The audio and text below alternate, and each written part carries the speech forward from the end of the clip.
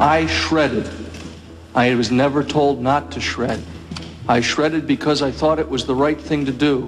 When I didn't have a shredder, I put it in a burn bag and they were burned.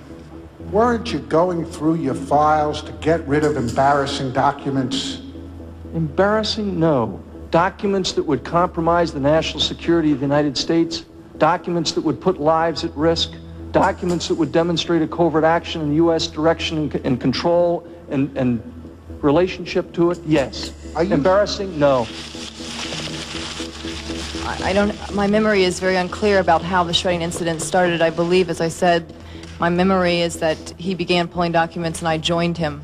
And did you surmise that this was a way of trying to cover up something in conjunction with the Iran initiative or the Contra initiative?